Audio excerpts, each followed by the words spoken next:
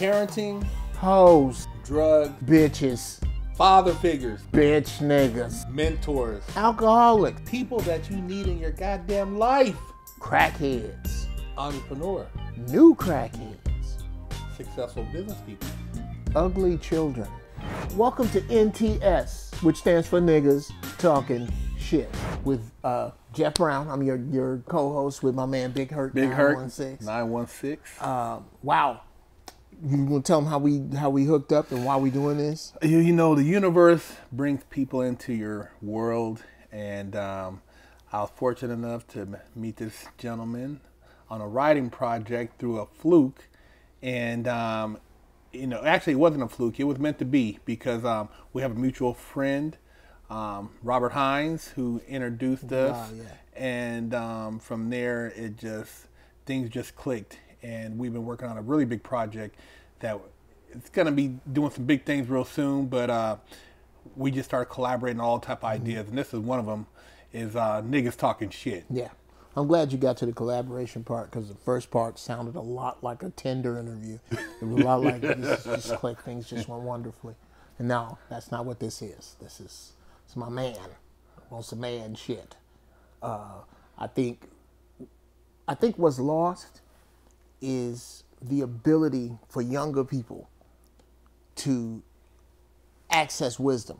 They get information anywhere. Yes. You can get information on a cell phone. You can tell me what temperature it is in Calcutta right now. But can you navigate your life with some common sense? And I think a lot of that's missing, and this show should plug right into that lane. So. Well, it's a lot of the OGs that we used to call them, or in my neighborhood, the big homies, who used to kind of give you some words of wisdom, whether it's in the back of the mini truck on the way home, you know, hey, youngster, Right. blah, blah, blah, blah, blah, or, you know, in the cafeteria line, or on the basketball court, you know, hanging out.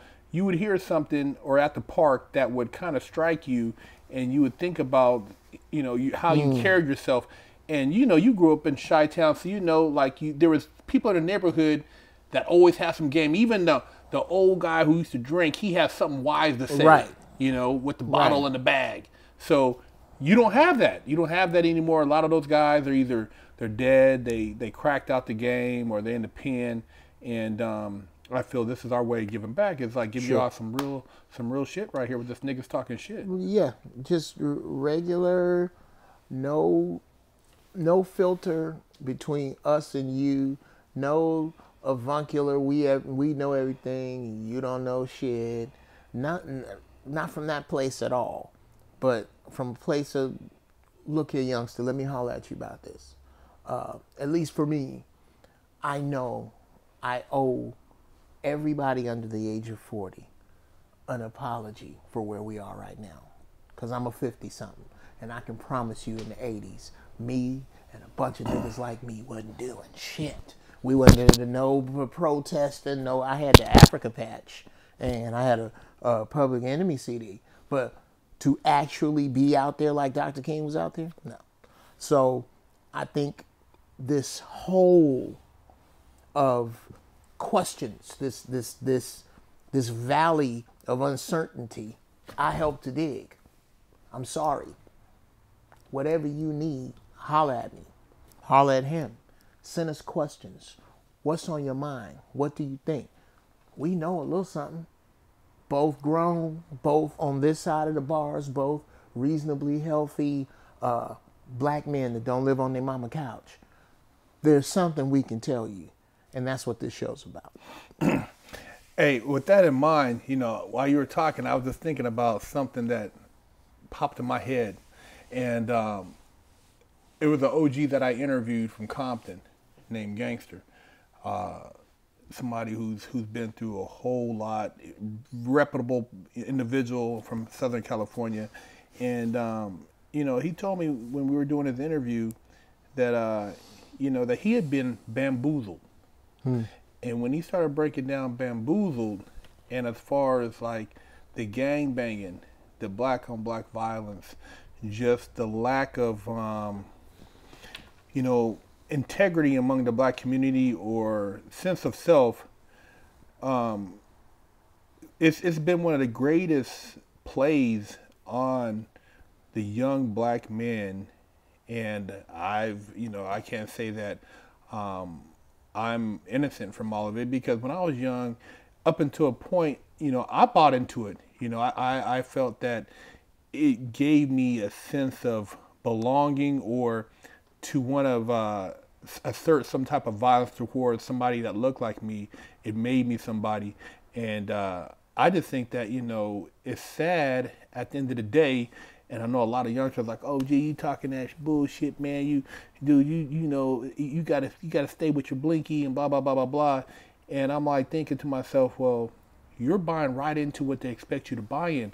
Just imagine if, with that same energy that you said you're willing to die for, that you're willing to represent this, if you put that into building your legacy as far as your business, your future foundation, your family business, imagine with that type of dedication and a sense of drive what they could accomplish. Wow.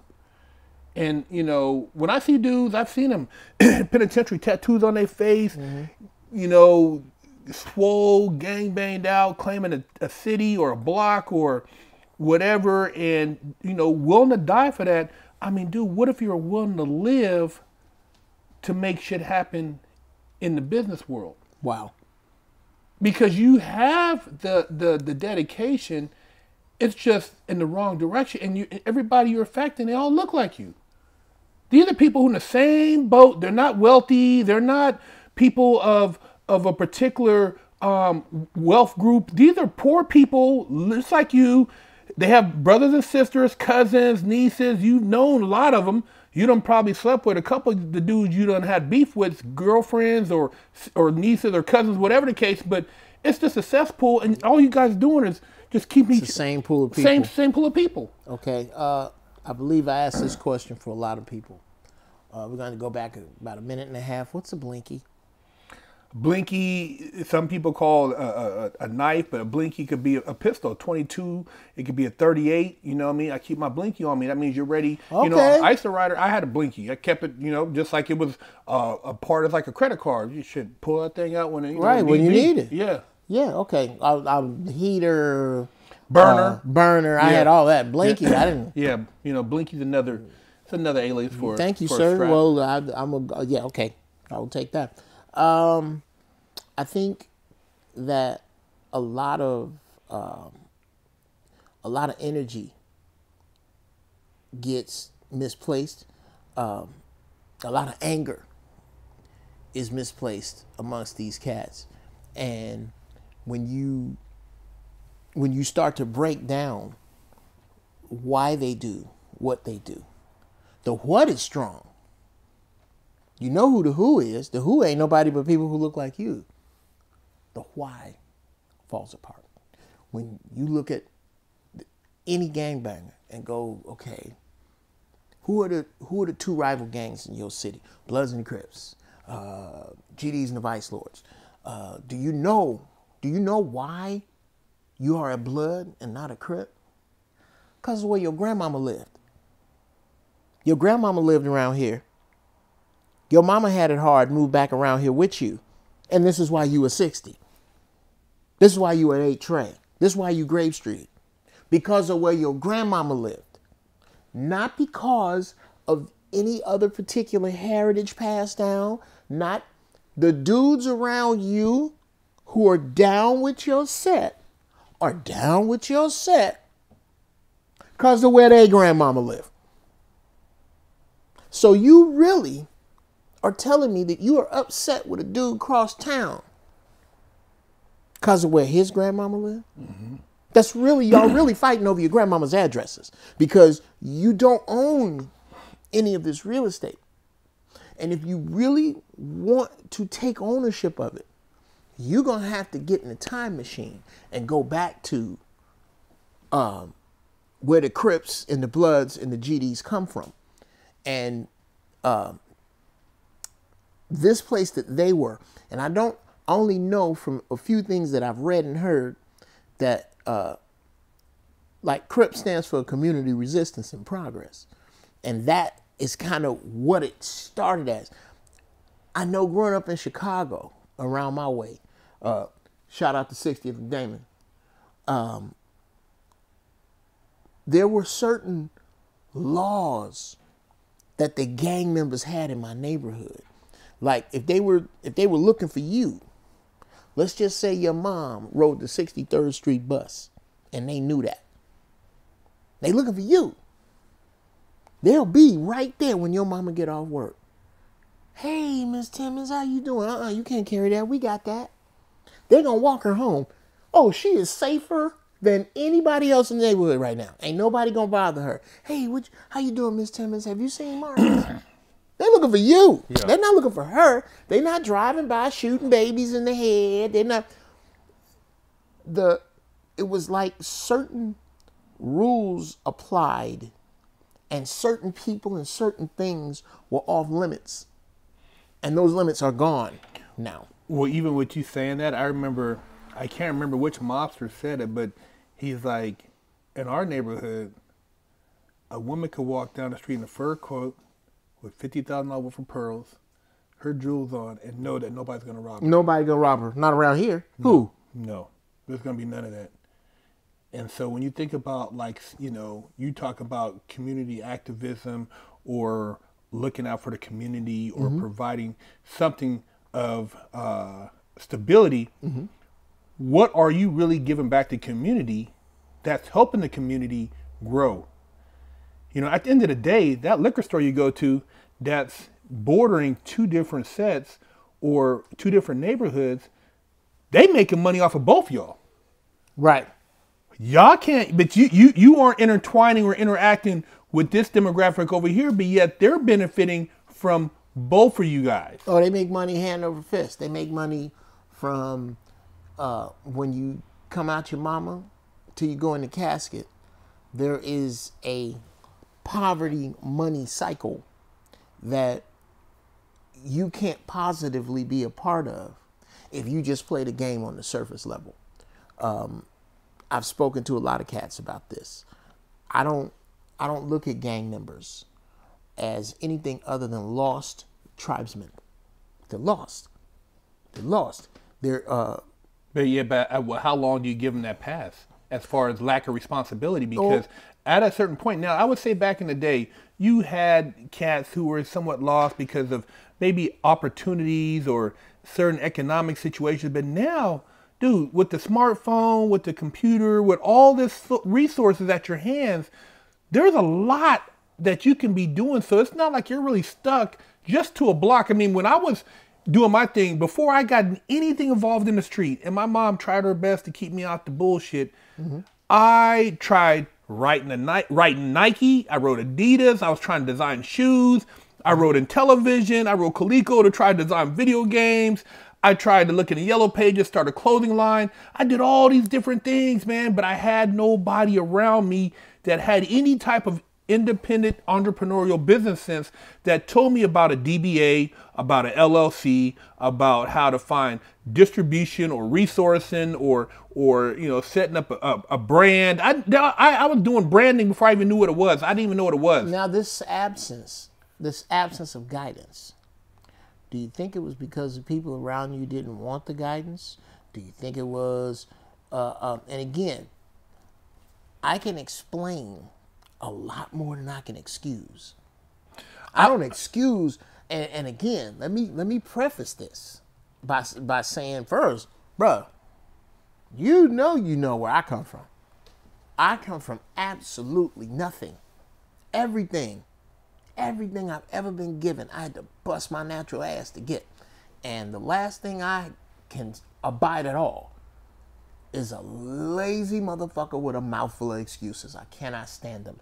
I have a belief that excuses and results cannot possibly occupy the same space. So this is not about what I'm trying to excuse as opposed to what I'm trying to explain.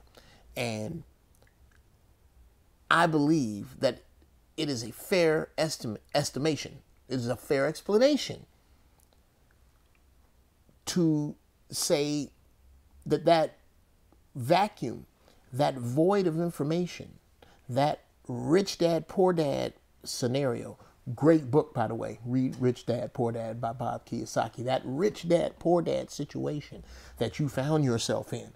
I don't think you were there because the people around you were born not giving a fuck. I don't think that void of information came from a group of dudes, a group of brothers that went, okay, fuck our families on 3. Ready? Break. I don't think that's what happened.